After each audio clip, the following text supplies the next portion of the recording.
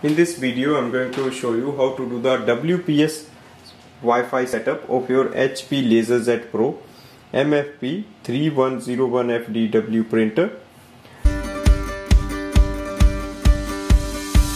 Go to the printer display panel, scroll down, click on the setting, select network setup, wireless setting, scroll down, select Wi-Fi protected setup,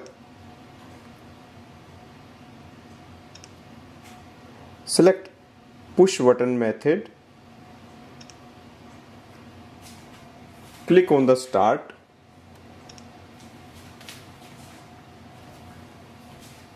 go to your router. If your router has a WPS button, press and hold it for 3 seconds and release it.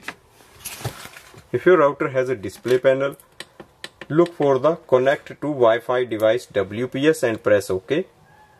Go to your printer display panel. Printer is connected to the Wi-Fi network, press OK.